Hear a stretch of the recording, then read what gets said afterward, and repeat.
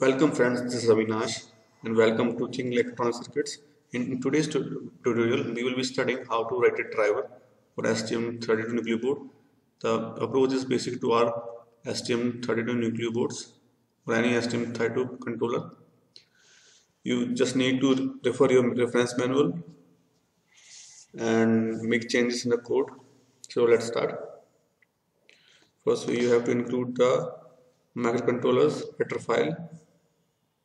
Then write the main body with a while loop.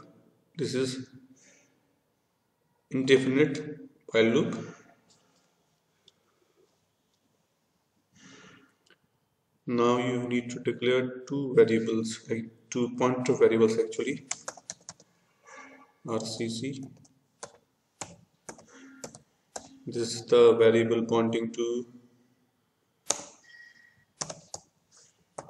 clock, RCC clock and control block. Let us give a name clock. Other one is to UART.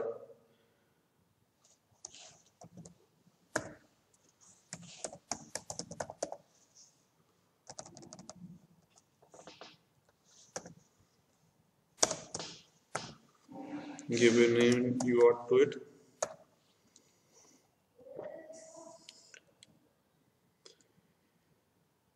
Now what you can do, you can assign the RCC's address into clock pointer, and UART should have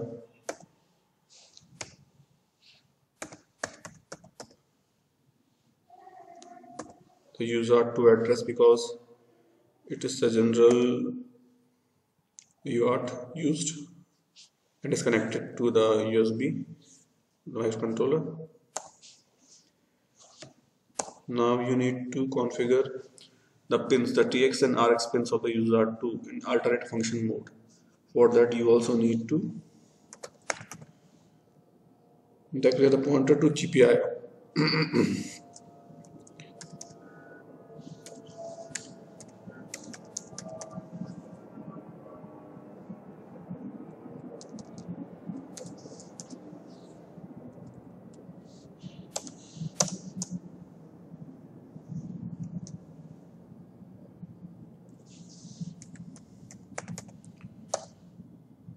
So it is written.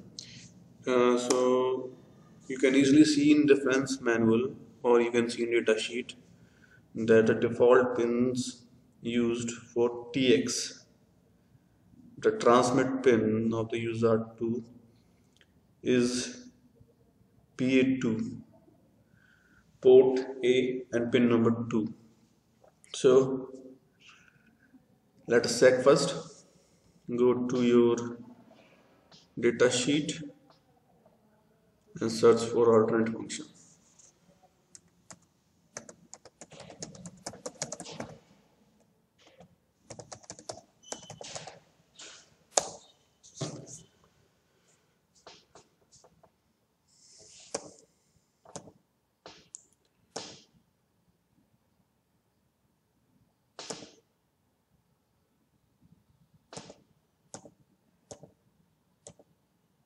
These are the alternate functions, and the controller I am using is this one.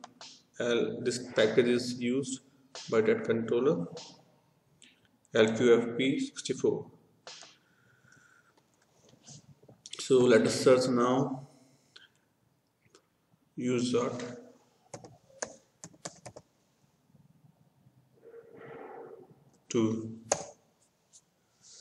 So it is not here. Again, it's not here. Now you can see this one is UART2 TX. The pin number is 16th and the pin is PA2, port A and pin number 2. So we need to configure PA2 as alternate function mode. So let us go back to wheel.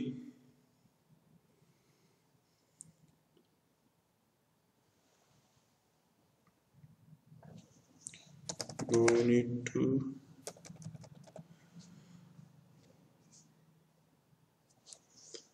give the address, the pointer of the port A to the GPIO pointer.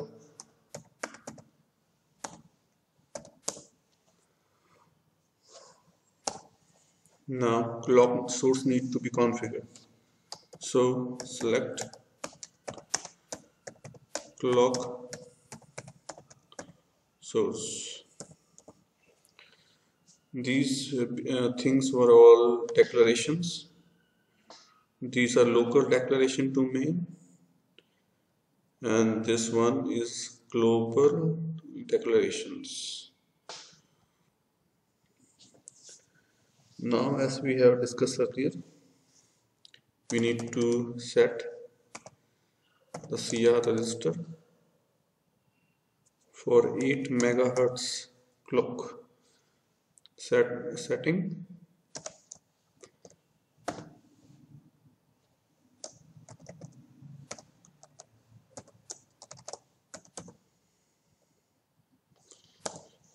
After that, we have to check if the HSERDI flag is set or not. For that, we are using this statement.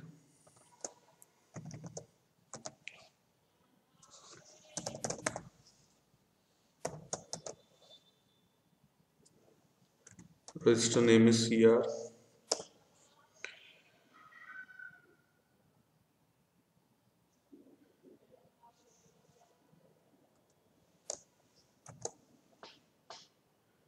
Bit number is 17th bit of the CR register, so 1 shift by 17.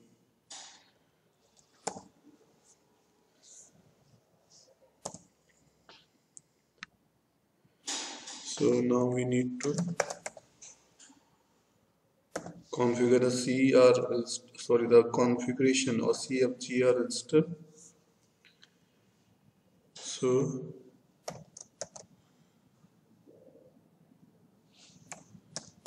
CFGR.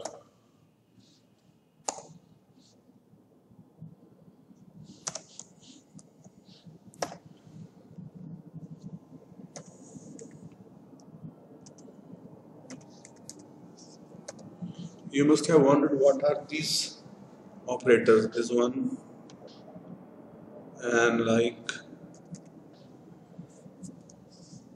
this one, or you also use like this one. These are all bitwise and assignment operators. So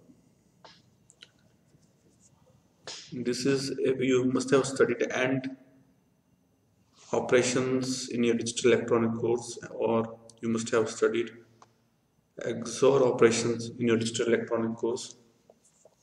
So these operators are used for those things.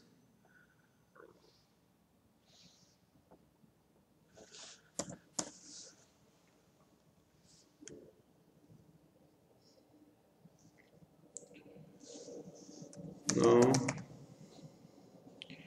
need to configure the HB2 ENR. HB2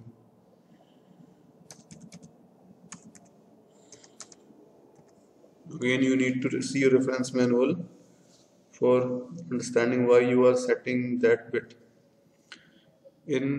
For this microcontroller I am using the last bit, the 0th bit of this register PHB2ENR is for enabling the port A. So therefore I am just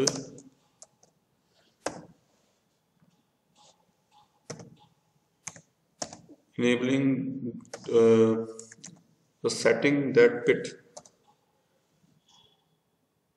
Actually I need to set the 0th bit, so the syntax is this. If I want to set the first bit, I should use this syntax. If I want to set the 10th bit, I should use this syntax. Here I am setting the 0th bit, so I will be using this syntax. So this bit is set. I am enabling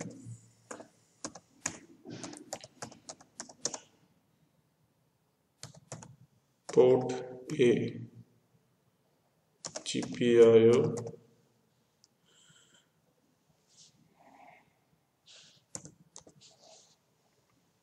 now the UART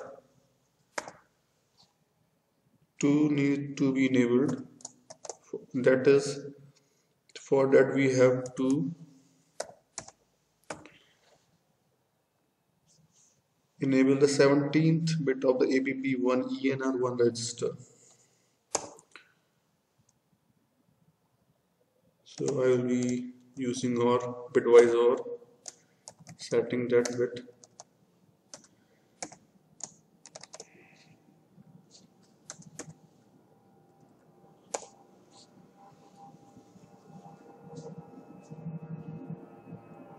Now you need to set the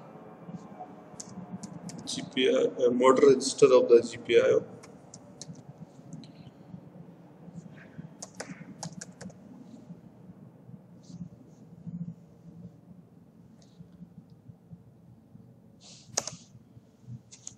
I need to clear the fourth bit. We will see in the reference manual why we are clearing the fourth bit. First of all, write this here.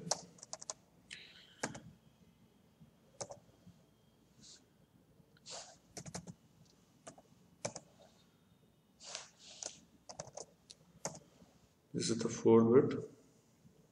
Now let us see the motor register of GPIO. This is the reference manual. Go to beginning and search GPIO motor.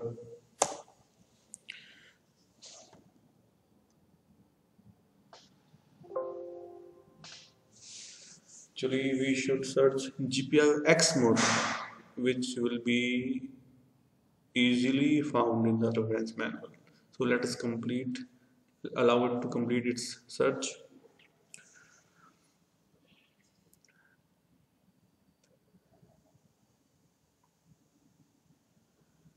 So we are not getting up to the result. So insert here SX. Again go to search.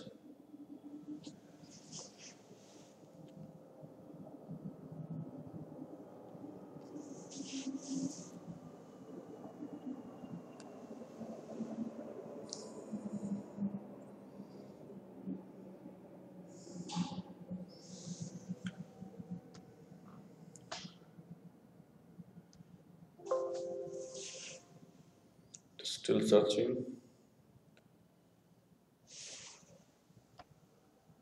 Now we are here to register. So for alternate function mode, yes, you can see this is the alternate function mode 10, and the port is A, bit is 2, so we have to use this bit. By default it is 11111 here, as you can see. For port A it is this value. So if we clear this value, it will get 0, and by default it will be 1, so we will be getting a 10 here. So then it will be in alternate function mode. The pin will be in alternate function mode. So therefore I have cleared the fourth bit here.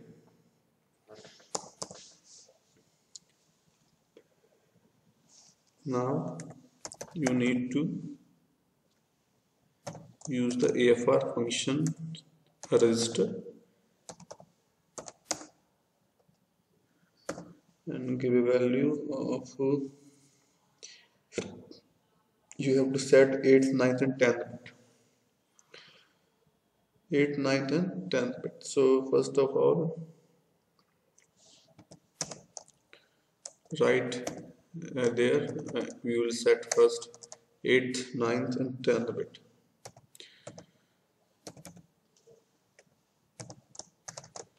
Eight,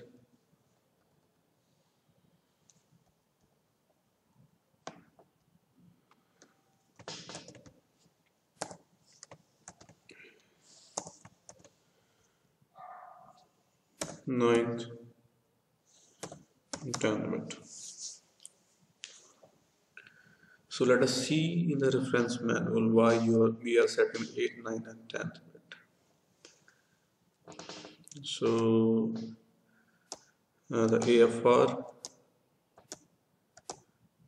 register is here. I think it should be here only. It is here. GPI AFR, but in the header file it is written as AFR0 and AFR1. Array notation is used for this register. So have a look at its content. It says alternate function selection for port X in output pin number 0 to 7. These bits are written by software to configure alternate function input outputs. So as we can see,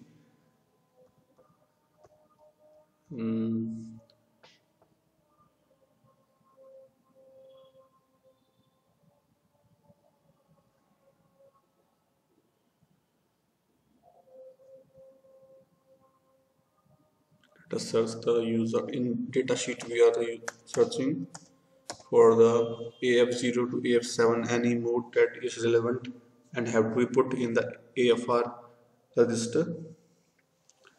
So search for UART 2 RX or TX because this application is for only transmitting data. This one.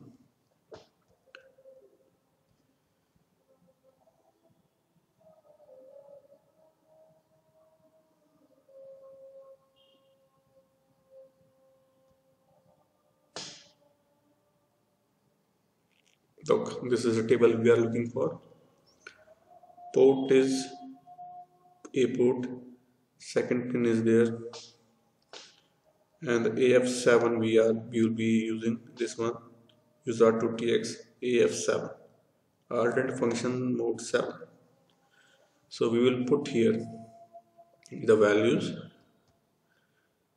7th mode is this one. So we have to set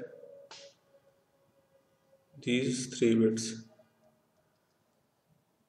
Now we need to see which bits are here.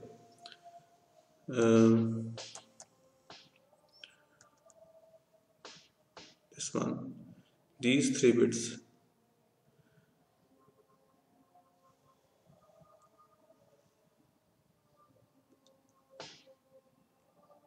It was, I think, AF6. Let us search it again. We are using the TX pin actually. So this one is